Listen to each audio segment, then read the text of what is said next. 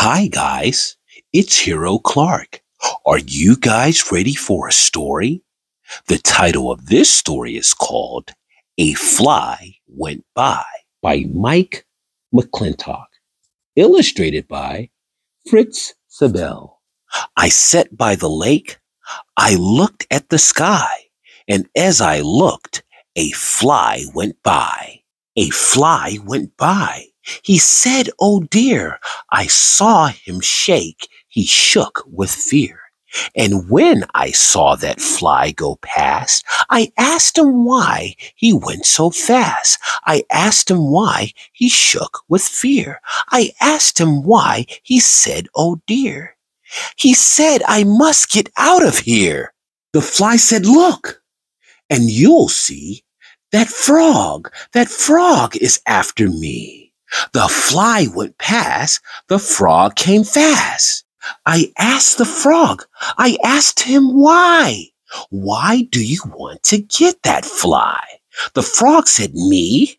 I want no fly, but I must hop, and this is why." "That cat," he said, "just look and see. That cat," he said, "is after me." Then he was gone with one big hop. The cat ran up and I said, "Stop. Now stop, stop, stop." I told the cat, "Do not pick on the frog like that." The cat said, "Look, I want no frog. I have to get away from dog." So the fly ran away in fear of the frog, who ran from the cat, who ran from the dog. One ran from the other. The other ran too, from one who came after. Now what could I do? Away past the lake went the fly and the frog. Away past the lake ran the cat and the dog. They went past a shed and they went up a hill. I ran and I said, "I will stop them. I will." The fly does not know that the frog is not mad. The frog does not know that the cat is not bad. The cat runs in fear of the dog. I can tell. If I can stop him, then all will be well. I ran a lot. I ran so fast, I came up to the dog at last. "Now stop," I said. "You are the one who did all this. Why do you run? Why do you want to bite that cat? Oh, you are bad to be like that." The dog said, "No, that is not so. I want no cat. The cat can go. I do not want to bite the cat. I run to get away from that pig." "That pig?" he said. "Look back and see. She likes to bite, and she wants me." So the fly ran away in fear of the frog, who ran from the cat, who ran from the dog. The dog ran away in fear of the pig. My, she was mad, and was she big. I said to the pig, "So you are the one in back of all of this. Now why do you run? Now why should a pig bite a dog?" I said, "Why are you mad? Are you out of your head?" The pig said, "I am not out of my head. See what is after me. Look," she said. "The cow will hit me," said the pig. "Those things up on her head are big." So the pig ran past. She ran past fast. Then the cow ran up, and a little cow too. I said, "Now what got into you? Do not pick on the pig, you two." The cow said, "Pig? The pig can go. That is not why we run. Oh, no, no. But someone bad has made us run. He wants to kill my little one." I asked the cow, "Who wants to kill your little one?" "Why, no one will." The cow said, "Look, up on the hill. The fox is there. He comes to kill." The cow and the little cow ran past. All full of fear, they ran past fast. So the fly ran away in fear of the frog, who ran from the cat who ran from the dog. The dog ran away from the pig, and now the pig ran away in fear of the cow. They came to the woods, and there was a tent, but they did not stop. In and out they all went, and last came the fox. So he was the one who made them all fear and made them all run. Yes, he was the one who was bad. I can tell. If I could stop him, then all would be well. I told the fox, "Oh, shame on you. Oh, shame, shame, shame for what you do. You want to kill the little cow? You stop or I will whip you now." The fox said, "Now what did I do? Why do you say, 'Oh, shame on you'? I tell you, I would never kill that little cow. I never will." The fox said, "This is why I ran back in the woods. I saw a man. He had a gun. He wants to get me. Let me run." So the fly ran away in fear of the frog, who ran from the cat, who ran from the dog. The dog and the pig and the cows, they all ran. And then came the fox, who ran from the man. They came to a house and went down the hall. And when they went out, there was a big wall. But that did not stop them. Oh, no, not at all. They ran and they ran. They came to a town. They went up one way and then they went down. They went up one way and then down another.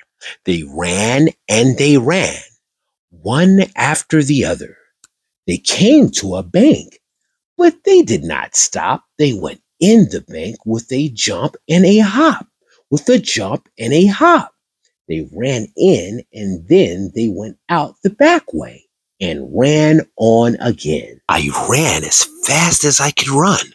I told the man, "You are the one in back of this. You are the one who wants the fox. Put down your gun." "Fox? Fox?" The man said, "No, I saw no fox, but I must go, for you should see, yes, you should see the thing that now is after me." "I did not see it," said the man. "I took my gun and then I ran, for I could hear it bump and thump. It was so bad, it made me jump. It was so bad, it made me fear. It was so big, it was so near. It must be 10 feet tall," he said, "and big and fat and bad and red. Why, it can bite and kick and kill, and it will do it. Yes, it will. I hear it now. Come on, I say, for I must run and get away." Bump, thump, the man ran past, fast, fast, fast. What did I hear? A bump and thump? It was so bad, it made me jump. I was about to run away, but then I saw the thing and say, it was not tall. It was not mad. It was not big. It was not bad. Was this the thing that made them run and made them fear? Was this the one? It was a little sheep, so tame. It came to me and it was lame. I saw what made it bump and thump. I saw the thing that made me jump. The sheep said, "Look at this tin can. I cannot get it off." I ran for help. I saw a man. I went to him, but then he ran. Why did he run away from me? I just want help. As you can see, I said, "I will get help for you, and I will help you, the others too. For now, I know just what to do." "Oh man," I called him. "Come back. Come here. This is a sheep. So have no fear. The sheep wants help, for it is lame. Come back, come here. And then he came. And then the man took off the can. But still the others ran and ran. They did not know about the can. I had to call so they could hear. I had to tell them not to fear. I had to tell them all was well. And so I gave a great big yell. Stop! I said to them all. You must not run away. No one is after you. No one, I say. You all ran away, and now I know why. I sat by the lake, and there came a fly. The fly ran away in fear of the frog, who ran from the cat, who ran from the dog.